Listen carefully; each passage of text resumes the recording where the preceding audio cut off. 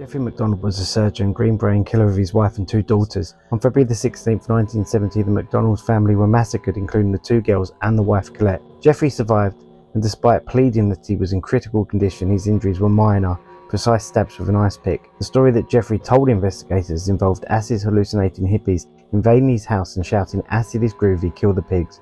Remember that this was only 1 year after the Manson murders.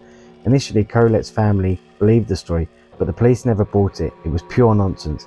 However, Jeffrey relished in his newfound fame, including laughing about the incident on chat shows. This alerted suspicions, and eventually MacDonald was found guilty of murder in 1979, nearly a decade after the incident.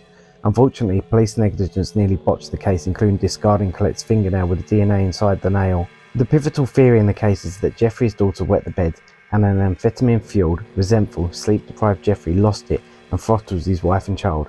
Realising he was now in deep, he staged a full-on massacre.